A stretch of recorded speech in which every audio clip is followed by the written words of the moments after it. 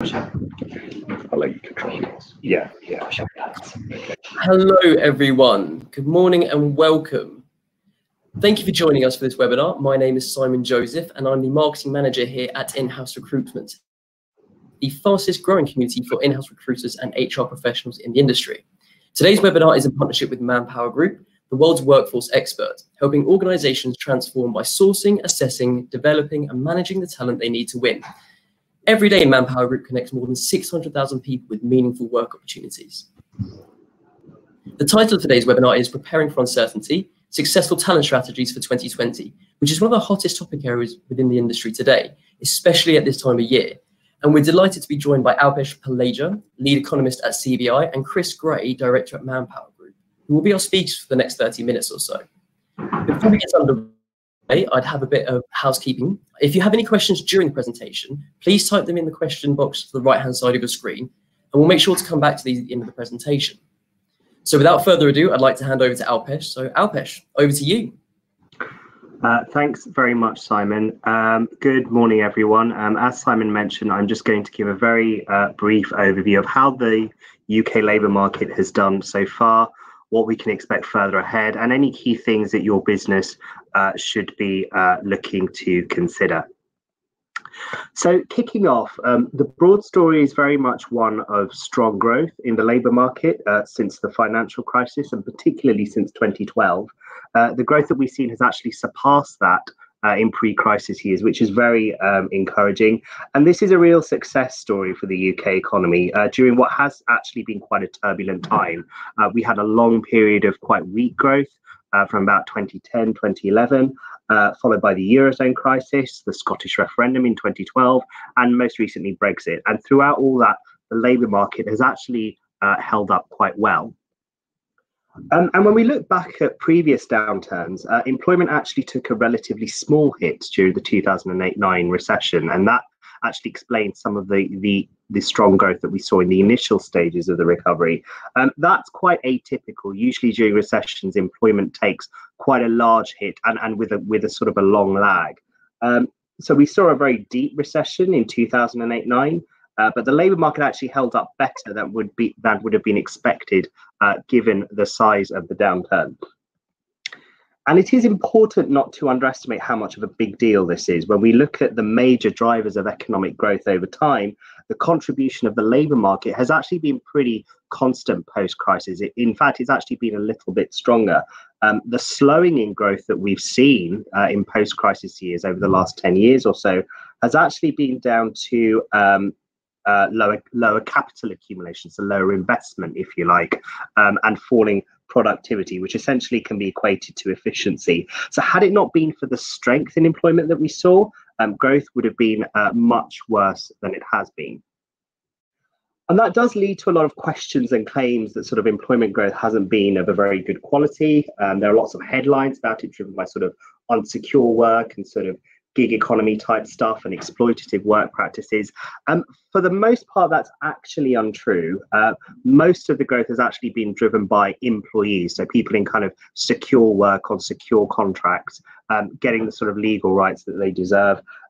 What is notable is the growing contribution of self-employment to the labour market recovery. That's driven about a quarter of labour market growth since 2012. That part of that at least comes back to the growing participation of older workers in the labour market, those close to or at retirement age who are sort of looking to supplement their income in retirement by sort of doing a bit more work on the side. That could come back to sort of higher longevity, life expectancy is rising, and people just kind of want to keep their skills up to date. And we also see that story when we look at data on 0 hours contracts, and that obviously got a lot of media coverage a few years ago. 0 hours contracts have indeed risen, but they are still only a tiny proportion of the workforce, only about 3% of employment. We did see a jump in 2013, but that paradoxically might have been due to the increased media coverage, sort of more people realizing that they were on 0 hours contracts and then self-classifying as such. So this does pose the question as to why employment has actually been so strong at a time when economic growth has been such weaker, and that indeed is still a little bit of a puzzle. Certainly in the early stages of the recovery, we were hearing a lot about labour hoarding, so firms actually not wanting to get rid of staff. They didn't want to lose key skills in the event that the economy turned up. But actually, another reason that doesn't really explain the growth in employment that we've seen since. One reason could be that we have seen a long period of quite high uncertainty post-crisis, and actually uncertainty has structurally shifted higher, marred by sort of the crises and the events that I spoke about earlier. And during such an environment, it might actually just be easier to grow a business through hiring more people, as opposed to other forms of investment, which sort of represent a much bigger sunk cost. And that's obviously facilitated by the flexibility of the UK's labour market, which is a huge asset. And that growth in the labour market, that tightness that we're seeing, does seem to be feeding through to pay. So nominal pay, so this is before inflation has been taken into account, actually has been picking up over the last couple of years and has sort of peaked at about 4% or so. That pickup in pay, however, did take a long time to come through. So sort of despite the persistent growth in the labour market, pay was actually quite subdued for a long time. Some of that more recent pickup has been driven by the lifting of the public sector pay cap in 2017, but that's not been the only driver of the recovery. That sort of helped at the margin, but it has very much been seen across both the private and public sectors. But while living standards are improving, it has been quite a tough decade for households. So this chart shows real wages. So this does account for inflation, and that's what's sort of important for spending power and household spending. So during and after the Great Recession, we saw a very long period of falling pay. That it was unprecedentedly long. Actually, you'd need to go back, in fact, to the late 1600s to see, that long period of sort of consecutive falling pay. And then we sort of saw an improvement in the lead up to the referendum, but then sort of, post the EU referendum 2016, the pound fell sharply. That drove up inflation, and we saw sort of a bit of a deterioration in living standards again. And then more recently, as inflation has fallen back and wage growth has picked up, real pay has been strengthening, but it is still very much below its peak in 2008, so just before the recession. So households really have had a pretty tough time. And the flip side of strong employment, obviously, is that productivity has been quite weak. Now, productivity is quite an esoteric term that kind of tends to be thrown around a lot by economists.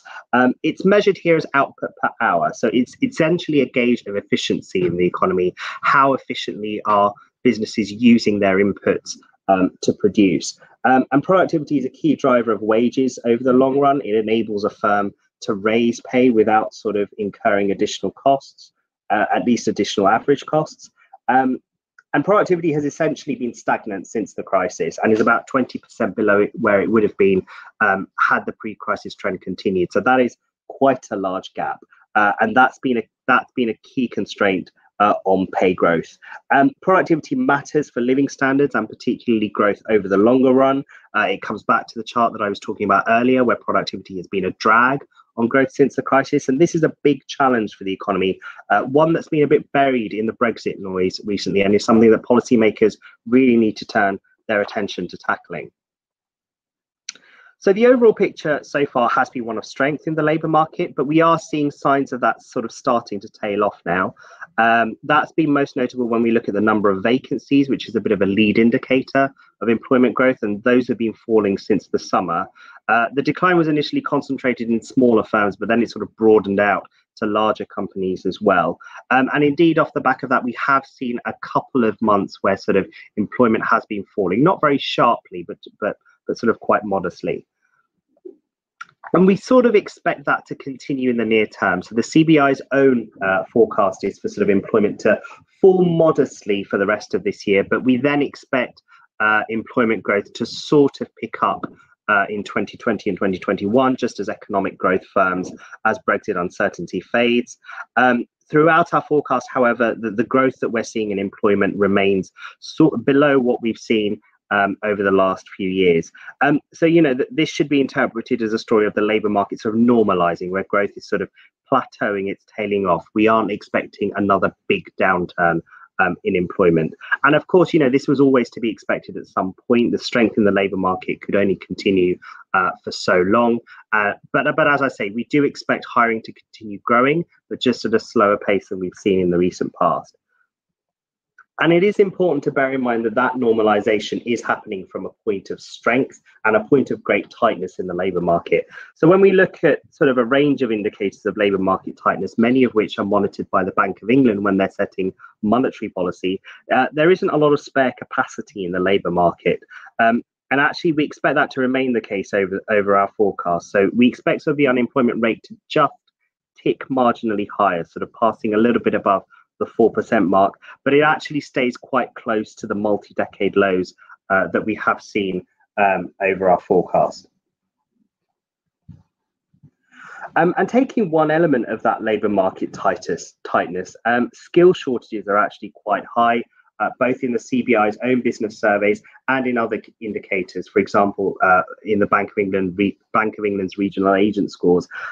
We kind of rely a lot. I mean, the CBI relies a lot on anecdote from its members in this regard, and there doesn't appear to be one real key driver of the pickup in skill shortages. Certainly, businesses talk a lot about shortages in skills of sort of related to digital and cybersecurity work. It has been exacerbated by the EU referendum, with a lot of EU migrants going back home. And firms have really been doing all they can to sort of fill these key roles in their business. We hear a lot about sort of businesses raising pay to attract the right staff for sort of individual roles, although holding off on sort of large scale pay rises for their workforce. Some are turning to automation, and that's likely to be a key theme in the economy going forward. And this sort of tightness and these labour shortages is a key theme to bear in mind for your recruitment strategies. You might need to be a bit more creative to fill the roles that you want to fill and sort of to deliver what you need to. And the other key theme of sort of what lies ahead is we do expect pay growth to slow. Our judgment is that pay growth has probably peaked at about 4% in sort of that in nominal terms. But we do expect inflation to remain actually relatively contained. So real wages will still be rising, but at a slower pace than we've seen recently. And obviously, low inflation does give some room for manoeuvre in sort of pay setting and pay awards. The big caveat here is what happens with Brexit. So a disruptive outcome to Brexit, particularly sort of a disruptive no-deal outcome, would probably result in another sharp fall in the pound, which would sort of push inflation higher and sort of eat into those gains in real wages that we've seen so far and the gains that we expect going forward. And part of the reason why we expect pay growth to slow is that productivity remains quite weak throughout our forecast. That's mostly coming from GDP growth. We expect GDP growth to pick up, but to be relatively subdued. Actually, the labour market is holding up quite well. And that does keep a lid on pay awards. And as I mentioned, this has much broader implications for the UK's potential to grow over the longer term. And as mentioned, it is a challenge that policymakers really do need to address. And just ending very quickly on the labour supply point, a key factor dictating the availability of labour will be what a post-Brexit immigration regime looks like. Migration flows have actually softened since the referendum, and that's very much coming through on the EU side. Brexit is obviously playing a role. A lot of migrants have reported sort of feeling unwelcome and are sort of, going back home. But also the sharp fall in the pound that we've seen since the referendum means that wages sent back home are actually worth a lot less than they were. And we have seen relatively stronger economic growth, particularly in emerging Europe, in Eastern Europe. So a lot of people are just choosing not to come here because sort of opportunities have been a little bit better relative to the recent past. Obviously, that's exacerbated labour shortages for firms, and that's even before we've had any substantive changes to sort of immigration policy. A tighter immigration regime may exacerbate those labour shortages further, particularly for sectors very heavily dependent on migrant labour. Obviously, there's still a lot of uncertainty in this regard, and it is one to watch over the next couple of years, particularly as talks with the EU progress. So that's sort of a brief overview of the labour market and what we expect. Just to sum up, obviously the big picture has been one of quite strong growth. It's growth that we see sort of tailing off, if you like, rather than sort of reversing completely. We sort of expect a normalization in the labour market rather than a big downturn. It's pretty encouraging that we've seen wage growth recovering, and that follows a long squeeze in living standards for firms. But the overall picture remains very much one of tightness in the labour market. We've got that weakness in productivity, skill shortages are quite high. What happens over migration? It's worth sort of thinking about all of these things and what they mean for your business and for your recruitment strategies. And certainly those opposing forces of softer but still growing demand and tight supply will both be sort of influencing pay growth, and we expect pay growth to slow, but certainly the risks are very much to the upside given how tight the labour market is. That's it from me. I will now hand you over to Chris. Thank you, Alpesh, and good morning, everyone. We live in uncertain times, and 2020 will be a year of change. I've highlighted here some of the macro and policy drivers that are going to contribute to this uncertainty, and you'll probably be aware of many of these. But looking ahead, what are the key macro and policy drivers that create this uncertainty? Firstly, well, we all know we've got a general election tomorrow. And I'm not going to make any political comment on this. You all know what the leading parties are, and they're all talking about change. Investment and an increase in the size of the public sector is on the cards. A new government, whatever the political colour, will try to bring new ideas or continue with what has already been announced. Secondly, we have IR35 due in April. This promises some of the most significant changes to the contractor market ever. From next year, employers will have to decide on an individual's employment status and the making of necessary statutory payments. And this will also see employers being held financially accountable for these decisions. We also have some other change on its way. We can't avoid Brexit. Understandably, this is weighing on the minds of many. Next year will be an important one that will give more certainty to what our relationship with the EU will look like, and a new immigration system that will shape how we access talent from outside the UK. The Good Work Plan also takes effect from April and will impact the labour market. We'll see the removal of the Swedish derogation, also known as pay between assignments, the introduction of a written statement for all workers, and a new way to calculate holiday pay. Globalization continues to shape business too, from the markets that we source from and sell products into, and how the tariffs will also impact us. So what about the jobs market? Well, yesterday we released the Manpower Group Employment Outlook Survey.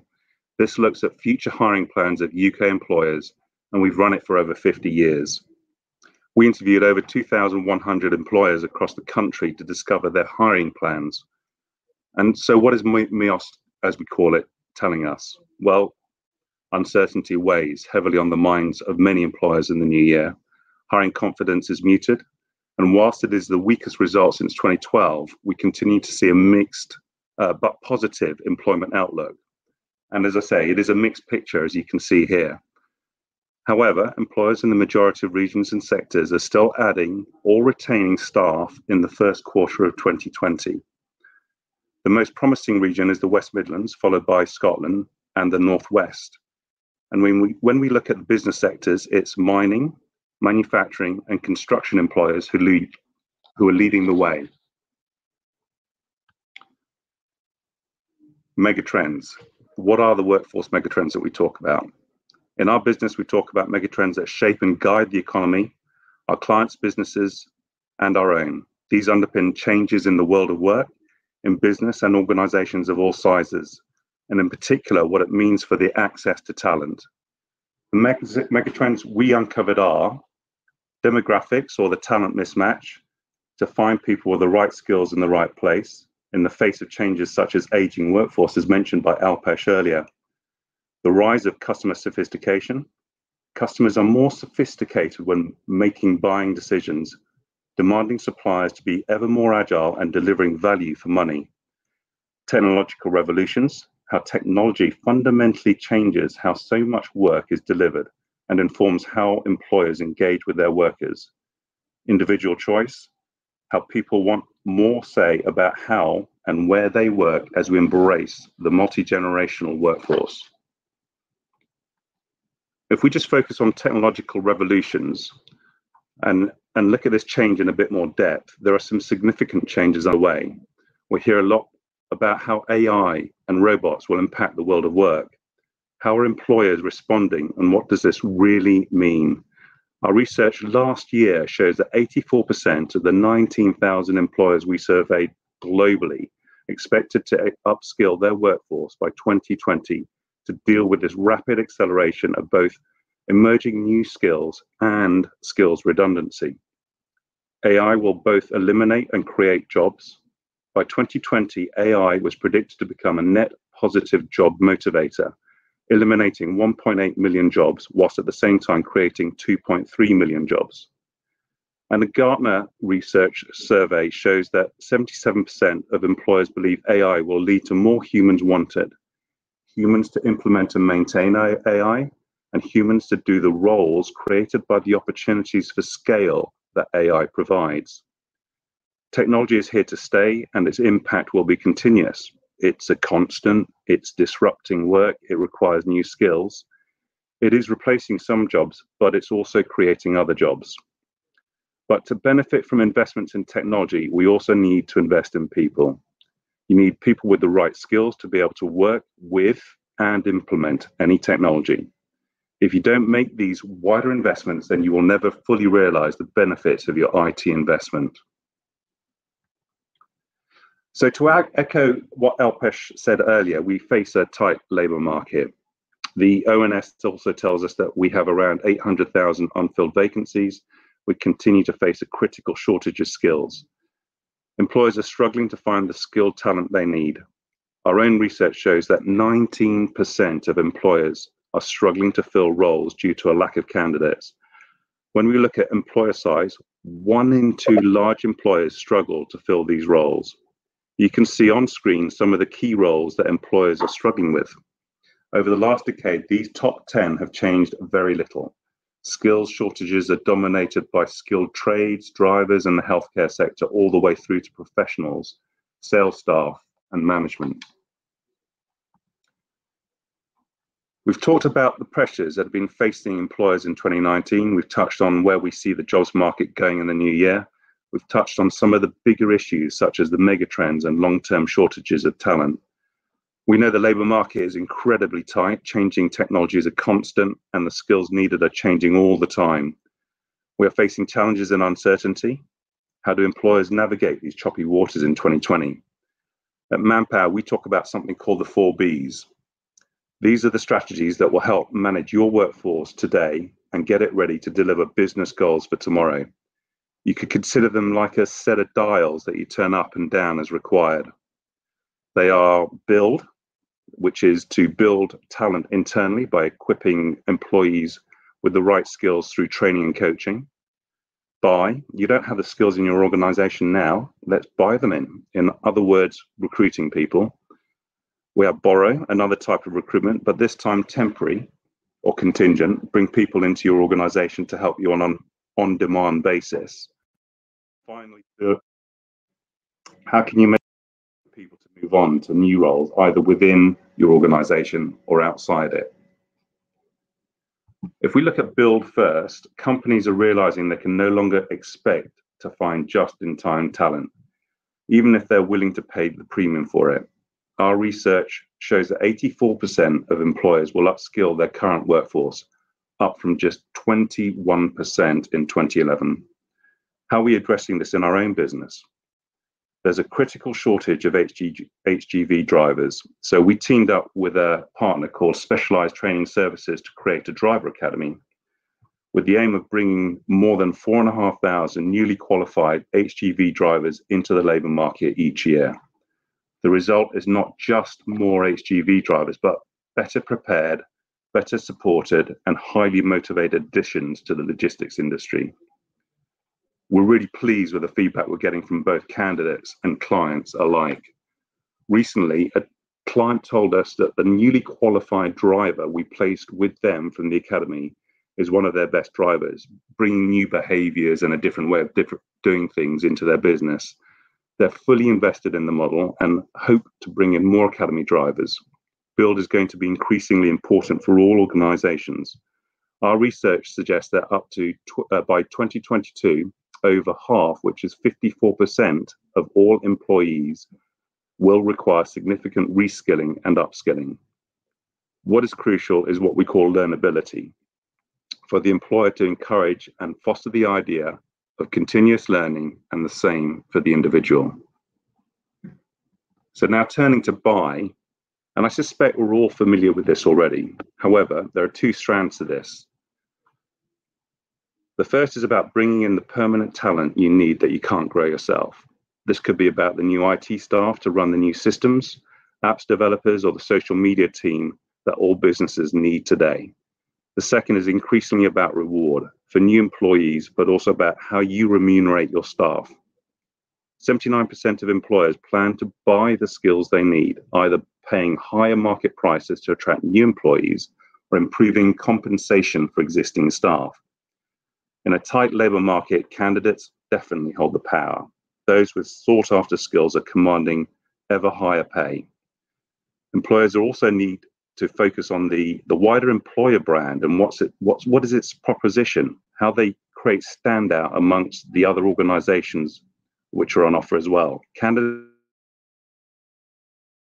getting more salary. They want to know a company's ethical approach, its training, and flexible working opportunities, amongst others. Borrowing the skills you need can help you deliver a specific project, cover a busy period, or tide you over while you establish a longer-term solution to skills gaps within your organization. For example, warehousing, retail, and hospitality all need to respond to the increased activity around a very topical time, Christmas.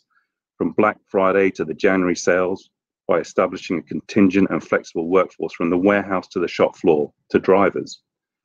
With new skills emerging at an unprecedented pace, it can be difficult to predict your future skills needs, leading to more short-term skills gaps. We're seeing how a flexible approach to acquiring talent is working well for one of our clients, a global pharmaceutical company, through a mix of statement of work, contingent gig working, and active talent pooling. They have achieved near constant access to the skills and talent they need through those methods. They are in an enviable position to respond quickly to skills demands in order to meet emerging market challenges. It's also worth bearing in mind that just as technology is changing, the skills businesses need, digitization has also created new ways of working.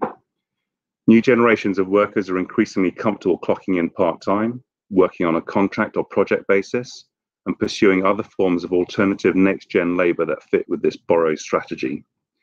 87% of workers say they're open to these next-gen work approaches, yet only 32% of employers are offering alternative ways of working, which goes to this flexibility theme that we were talking about earlier. Bridge is perhaps the most complex of the 4 Bs. As businesses evolve, their skills requirements do too. But before you go to market, it is worth considering how you can manage these requirements using your current workforce. We're currently supporting a large banking group through our Right Management brand. This client is undergoing a significant restructure as both a reaction to the market changes we've discussed, but also to strengthen their ability to adapt and capitalize on opportunities going forward. One of their main objectives during this restructure is to maximize redeployment as they recognize the value of the skills they have within their organization, even if they aren't currently being applied in the right way. What this looks like in practice is providing individuals with the knowledge, tools, and coaching to identify the opportunities that are absolutely right for them, either furthering their career within the banking group or in a new role, or pursuing opportunities elsewhere. When Bridge is done well, and this is what we're seeing with this client, is a shift in mindset. Instead of an expectation of redundancy, their at-risk employees felt engaged and empowered. Looking at your current workforce, do you have a plan for how you will redeploy, reassign, or release people as your skills needs change? You could have the right skills mix already, but individuals are unable to apply them in their existing role.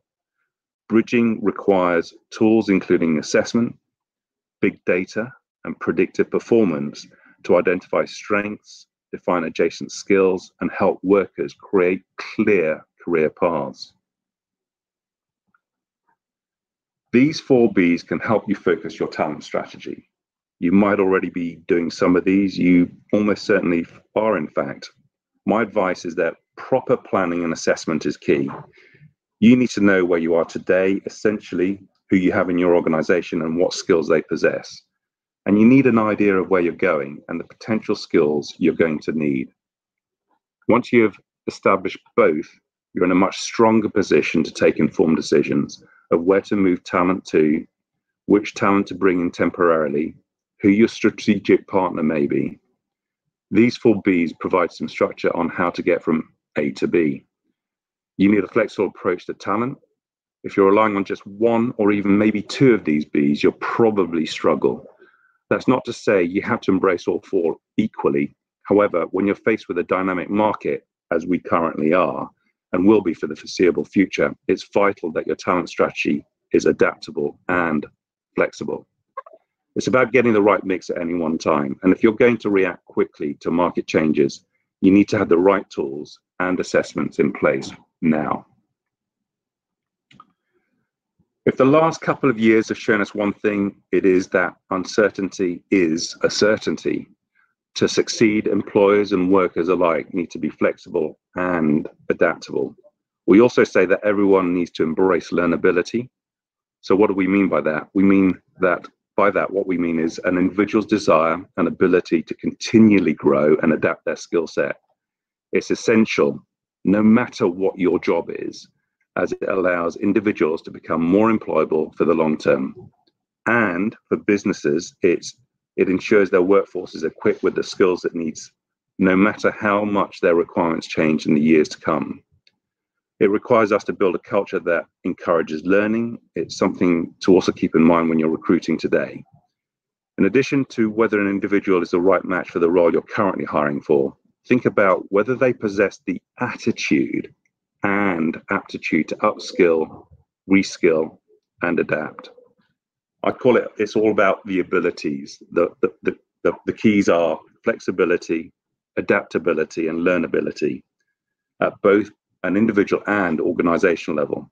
As recruitment and HR professionals in what is most definitely an ever-tightening labor market, we need to shift our focus from finding talent to creating and nurturing it.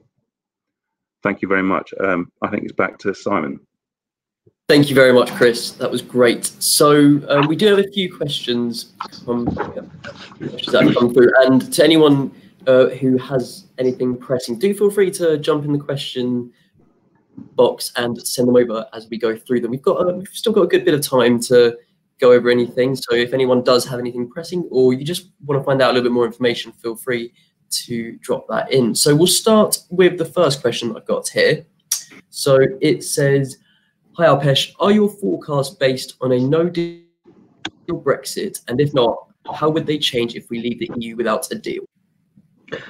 Thanks very much, Simon. Our forecasts are actually conditioned on a smooth Brexit outcome. So sort of we expect sort of Brexit to happen by the end of the next deadline, by the end of January. And thereafter, we have a process whereby talks with the EU proceed as expected, and sort of certainty and clarity is forthcoming.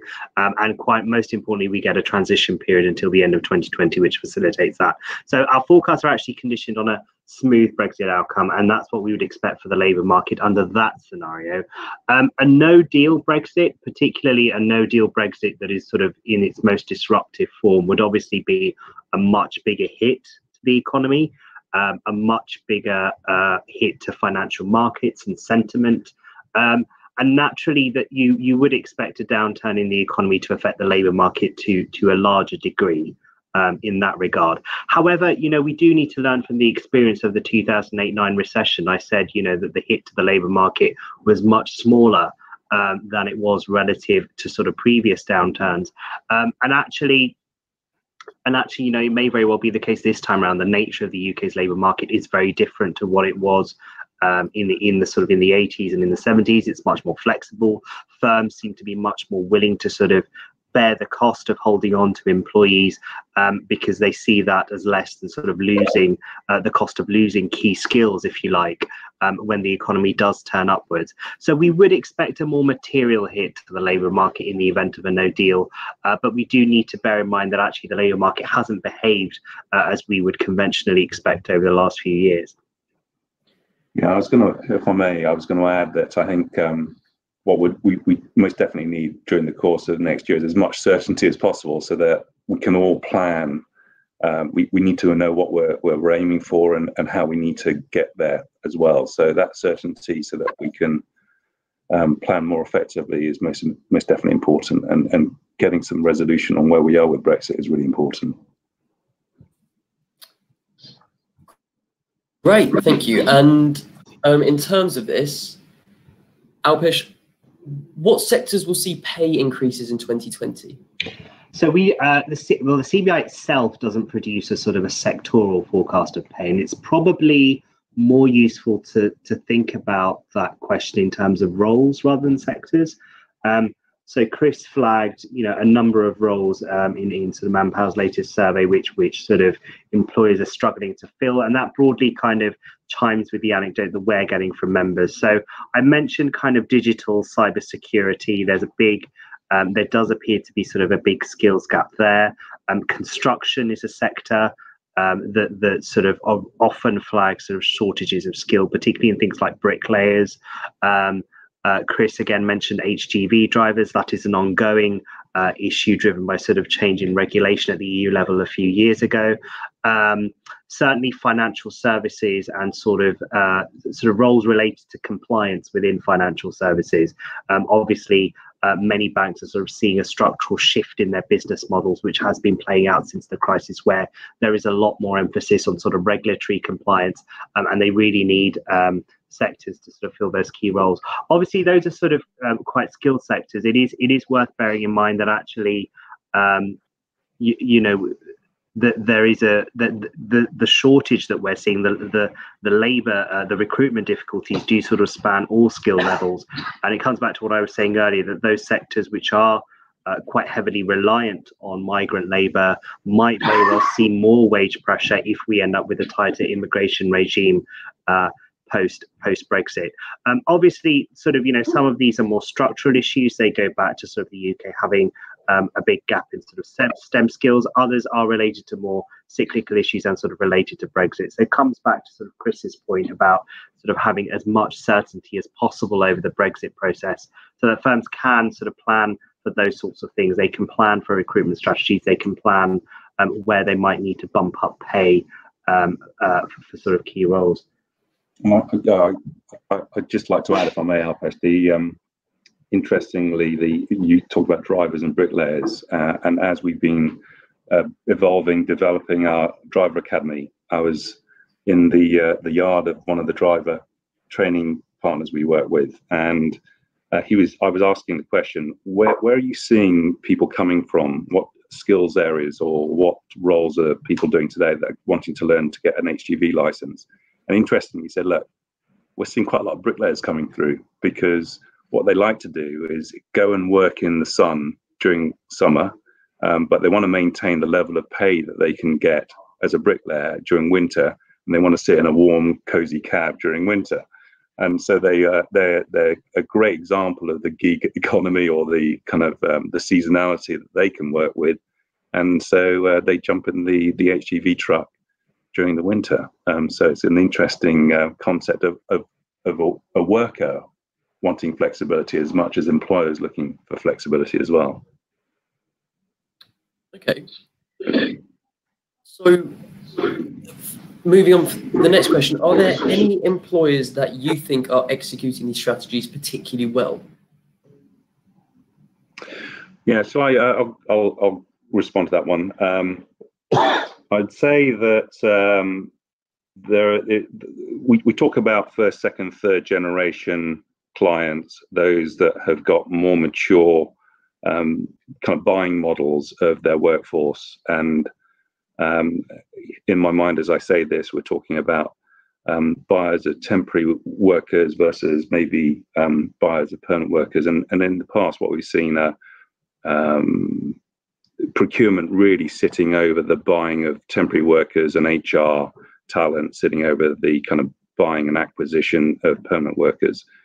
And across time, that has come together. And what we're seeing are what we call total talent management workforce models, where the two have to be looked at hand in hand, because the way in which you go and buy labour, as I mentioned with the 4Bs, is all interdependent, and you had to buy from the market as well as focusing on how you grow and develop your own internal workforce. So those organisations who got into that second or third generation of how they manage those strategies are probably best equipped to handle the dynamic nature of the environment that we're in today. But it doesn't mean to say that those who haven't quite got there yet aren't going to get there, because I think we're seeing a lot of acceleration of those types of models moving forward, and organisations are getting much more cohesive in the way in which they're having to deal with these talent challenges as we see them today. Hope that answers the question. Yeah, I mean, I'd sort of echo that. I think what we have seen certainly among sort of the CBI's membership base is firms actually being quite innovative in how they're looking to sort of deal with their recruitment and talent shortages. And as Chris said, sort of firms needing to be a bit more cohesive. So there's been a lot of emphasis on things like sort of secondments and temporary hiring. I mentioned automation, and that's a key theme, particularly for certain sectors like retail, for example. But also, a lot of firms certainly, this time a year ago, a lot of firms were saying we're hiring at a sort of a more junior level or a more sort of lower skill level, and then we're kind of upskilling within our workforce. We're sort of investing in training and retraining, and that of course is more of a broader retention strategy, as well as a recruitment one as well. So there are a lot of firms out there who are sort of thinking outside the box when it comes to hiring in the way that they probably didn't have to do in the early stages of the upturn. Okay, thank you both. Chris, I think I've got one for you. The 4Bs are interesting. How do I get exec buy-in to implement these? Very good question. I mean, of course, as I mentioned earlier, it's probably a bit easier in those environments where the buying models are more mature, and the business can see the strategic benefits of managing those 4Bs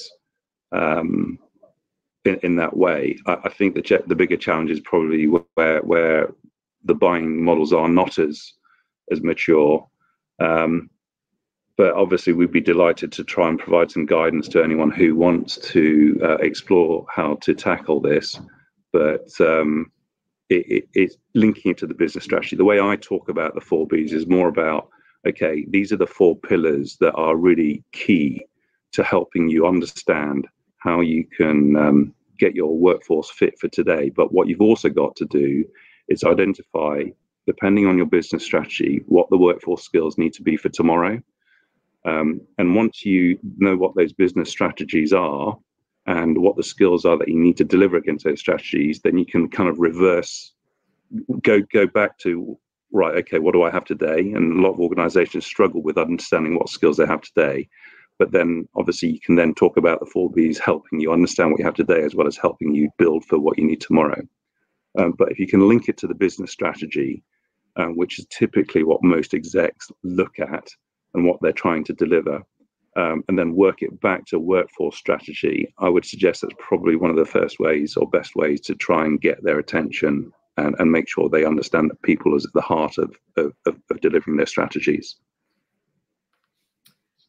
Okay, great, thank you. So I've got one for Chris, and then straight after I've got one for Alpesh. So Chris, what are the main reasons why in 2011 only 21% of employers plan to upskill their current workforce, i.e. a lack of planning or complacency? This is a good question. I think back in 2011, if we think about what the labour market was looking like then, it was still quite buoyant. Obviously, here we are now in 2019 going to 2020 with the lowest levels of unemployment, highest levels of employment, and the picture is very different then. So back then, you could go to the labour market and you could probably deal with or find the skills that you need to deliver your business strategies. So I think you could say that there might have been some complacency, but I think there was still capacity and capability in the labour market, and therefore focusing on how you need to reskill, upskill what you've got in your own workforce today wasn't such a priority. But as time has gone on, the labour market has tightened, and people have had to become more creative about how they build talent or create talent. And hence why, and the survey shows this trend, because I think off the top, don't quote me on this, but I think around about 2015, 2016, the number had grown when we did the same survey to around about 55% of employers were expecting to have to reskill, upskill their workforce. And now here we are at that 80-odd% level. So I would say that's probably one of the major reasons. I think there's also other things like the rise in training platforms that we're seeing, the kind of a growing training infrastructure through in specialist training that's coming through as well. There's obviously been a kind of re-engineering the way the apprentice funding works. And so there are many other factors, but I think in the first instance, it's probably that the labour market was able to service what we needed back in 2011. Okay, great. And for Alpesh, in your opinion, will we enter a recession in the next 12 to 18 months? The short answer to that is no. The CBI's own forecast, I mean, we don't expect a recession over the next couple of years, and we forecast out to 2021. We expect growth to be quite subdued, economic growth in the near term. I mean, there are two factors weighing on the economy at the moment. One is uncertainty over the Brexit process, and second is the softer growth that we're seeing in the global economy, and we expect that to persist over the next couple of quarters. But should that near-term uncertainty over Brexit alleviate, if we get a decent deal and talks with the EU on the future relationship do progress steadily, we do expect growth to sort of pick up very gradually. It's not a massive upturn, but it's a gradual pickup in growth, and that's particularly apparent over 2021, when we expect business investment to kind of ramp up a little bit, which has been the main channel through which Brexit uncertainty has hit the economy. And we also expect a bit more juice in household spending as well, and that does come back to the labour market story. That does come back to the fact that we do expect a pickup in the labour market, and that's been a big support to household spending over the last 10 years or so, and we expect that to continue. So we don't expect a recession over the next 2 years. Obviously, the big game changer for the outlook would be if we have a more disruptive no-deal Brexit, and in that scenario, we would expect growth to be hit quite severely in 2021, particularly, and a recession is not an unlikely scenario. But it's by no means a definite one, just because it's very uncertain in terms of how the economic impact of that would play out in the near term. Okay, great, thank you. And how do you see graduate recruitment evolving in the next coming years? There's a good one. We talked about the aging workforce earlier, and we're most definitely, we'll come back to the question, but we're most definitely seeing that part of the workforce finding ways in which to work for longer. For graduates, I mean, it's a real challenge for graduates, isn't it? Because they got so many choices. I mean, if I use my own children as an example, they almost don't know what to do, but because there's so much out there, and I think because we're also seeing the skills cycles much shorter than they've ever been before, which then in turn also applies to some of the job roles that we're seeing in the market, that they come and go so quickly. But I think with graduates, I think there's definitely more of a shift and some recognition by some of the big employers as well that just getting an academic qualification on its own isn't enough. I mean, I think it certainly shows that you've got an ability to learn and work under pressure and get a result. but there's definitely some shift in how graduates need to demonstrate and prove a lot of the soft skills that are required to help you navigate the day-to-day in work, but also demonstrate potential desire to learn, ongoing curiosity, ability to flex and adapt. So that is that's certainly what a lot of employers are looking for. However, I think one of my concerns that I keep on picking up in various, in fact, actually in some of the regional councils that we do with the CBI and other organisations that we work with, both in terms of the client base but other bodies, is that the academic pipeline does need to look at how it can adapt. I think if there's one area of the way in which we bring talent into the workplace which hasn't changed a lot in the last few years, is probably the route that we take through school and university. So we've got to look hard at how we modernise that and make sure that people that are coming out of school and university are really ready to hit the ground running. Okay, great, thank you. And one more. Chris, with the labour market as tight as it is, how does an employer make sure they can attract the best talent? Yes, as ever, an ongoing challenge for all of us, and a very good question. So I would say that certainly what we've been looking at for ourselves, let alone in the conversation we have been having with clients, is first and foremost, make sure that you've got a purpose. Secondly, make sure you're flexible in the way in which you're prepared to work with the talent that you are trying to bring in, let alone retain. And thirdly, it's not all about pay. I think it's about non-pay elements as well. For example, some of it is related to indirectly related to pay, I suppose.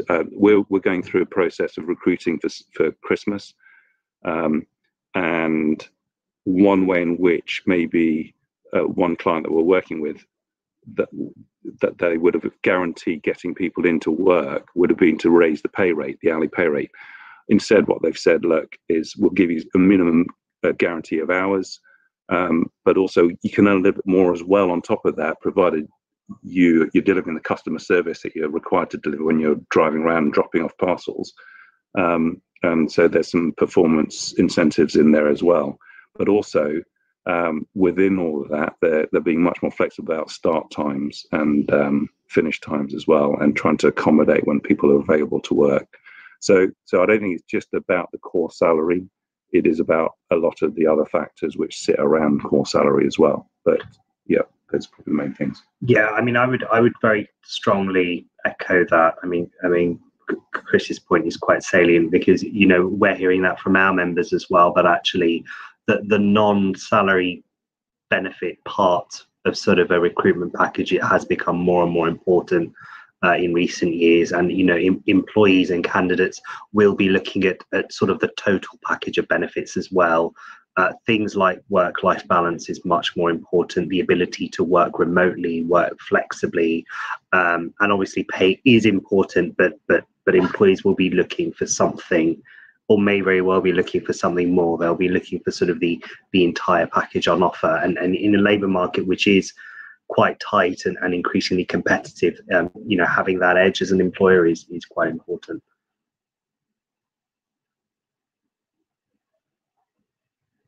Good. I think we're at the end of the hour, aren't we? Hey, thank you both very much. So unfortunately, that is all we have time for. Thank you all for your questions. And if you didn't get a chance to ask them, please feel free to get in touch with Manpower directly, or you can always get in touch with in-house recruitment and we'll forward these over to the team.